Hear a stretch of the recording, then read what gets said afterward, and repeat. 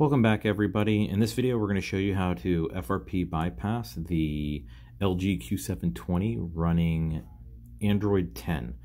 This is a Stylo 5. There's probably going to be other names for it as time goes on a little bit, as well as this could work for any LG running Android 10 at all. It could work for other Samsungs and other devices running Android 10, but this is just specifically how to do just that for now. All right, you want to go through this whole thing. You want to go ahead and sign into your Wi-Fi.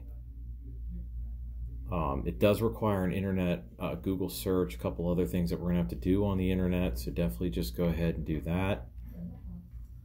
In this also, I'm going to show you how to do the PUK setting for your SIM card, because a lot of videos where they're doing this now, they're just putting a SIM card in and telling you have to enter your SIM pin. And of course, the only way you can get your SIM pin is by calling your carrier, unless you already know it, of course.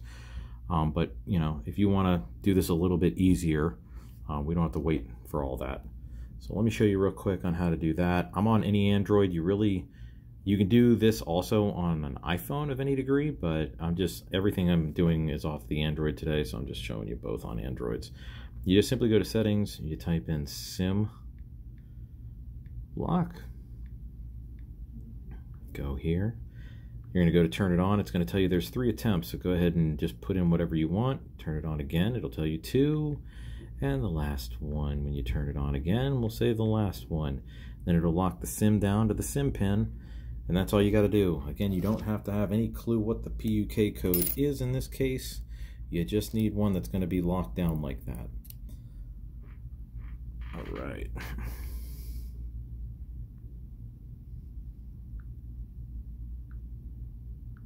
Alright, so now we're going to be doing everything to bypass this based on the PIN number. So now we can go ahead and cancel this out and just back all the way to the front.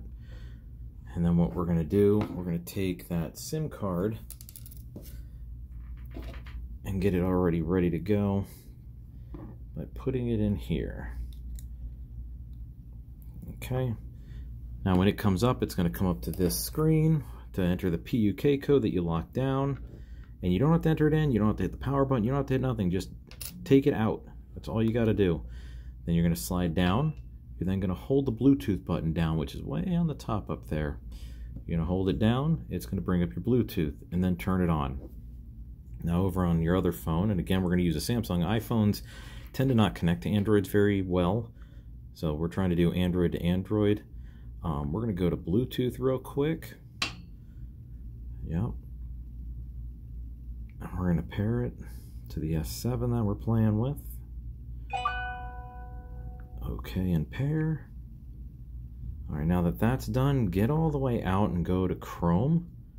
And what you need to do is you have to type this in specifically. I'm already there, but type in first cousin just as you see it right there. The first image that comes up, go to it. I'm holding down the screen to where download image pops up. That way then it's downloaded. And notice that it says cousin tree in the name of the file. That's what you're looking for. It needs to say cousin somewhere in the name of the file. Once that's done, go back to, now you go to gallery and you want to move the photo. So this photo right here, you just go to it. You hit the share, which is the little 3 dots right there. And then just hit Bluetooth.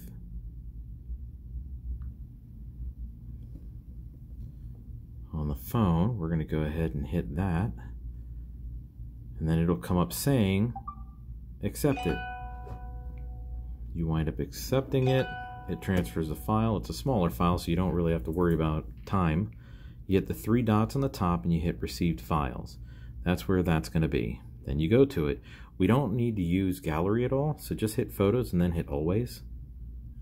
Allow the device to get in there like that. Alright, now notice how the little eye is at the bottom here.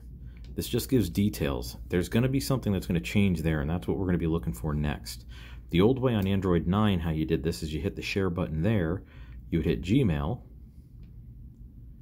you would then skip, add an email address, you'd say exchange, you would type in anything you wanted at anythingelseyouvant.com, hit setup manually, and you would hit select, where then you would hit change, and it would ask you to put in a PIN number and a fingerprint and all that other stuff. On here, when you hit select, it goes to a file. So they figured out how to patch that to where it was going to not be the same way for us here on Android 10. So then I just back all the way back out to the photo again. Now you notice the eye is gone. So I back out one more time, go back into it one more time, and now it's turned into what looks to be a little camera icon. Hit that. This little Google Lens pops up, and you'll see related content cousin. That's what you're going to want to touch. Then when you touch that, you'll see Google search.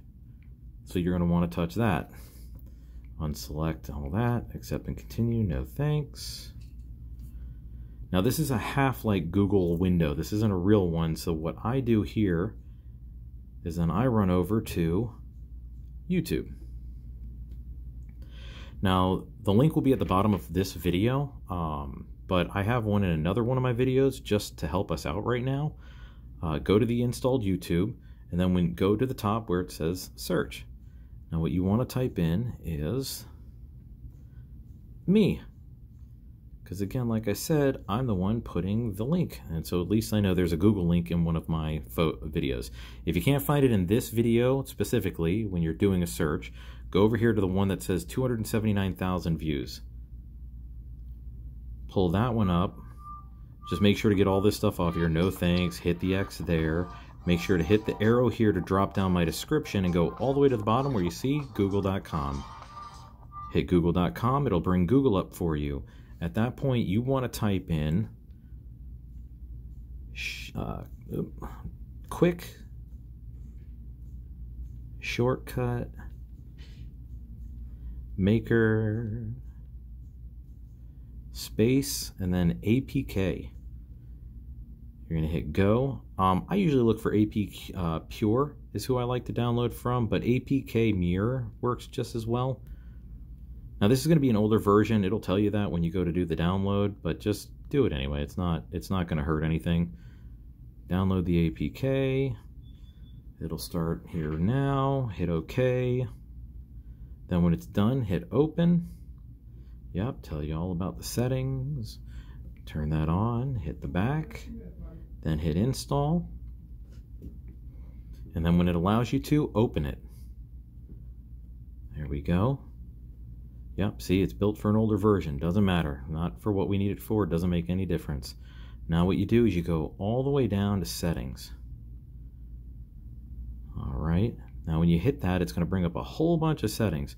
All I did is I went right to this one. So the second one, if you look at the string, it says settings/com, Android settings. You almost want the one that says settings. So when you go to that and you hit try, it brings up your settings. Now what you want to do is you literally want to hit fingerprints and go ahead and put something in. For the PIN number, go ahead and put no thanks to that, next, and put, I'm just doing zeros, makes life a little bit easier if we just put a whole bunch of zeros in there. And now it's going to want you to do the fingerprint, so go ahead and take it, and obviously on the back here you have a fingerprint scanner. Go ahead and scan your fingerprint into it. It'll take a little bit because you got to get it just right, and it's got to go all the way to 100%. So make sure you're just using all different parts of your finger, of course, to get it done faster. And then when it's 100%, hit OK. And now supposedly it would be done. Now from here, you don't have to reset the phone or nothing. Literally just back all the way out of this thing. Just keep hitting the back. It's on your bottom left there. So just keep doing it over and over and over again until you get all the way back to your welcome screen. Then at your welcome screen, just go ahead and do it as if we were doing this from the start and you knew the code and all this other stuff. It'll come here again, don't copy. When it goes into checking info, now it'll come up with the PIN code and type in the 4 zeros you just put. You're going to hit OK, and the next screen you'll see is another place where you can put in your Gmail now, or you can just skip it. Oh, more, accept. This is just going to help you guys get to the very end of this. Hit OK, it's completing and adding the finishing touches, and from here it'll literally have your screen back to normal where you can utilize your phone. I would advise you guys to just go in and hard reset it from there. That way then you can set it up as if there was absolutely nothing on the phone, and it's crisp, install everything. If this works for other models for you, please comment and let me know what other models that this actually worked for, makers as well, so that way then I can add that more to the description so more people can find this video. Make sure to like and subscribe, and thanks for watching.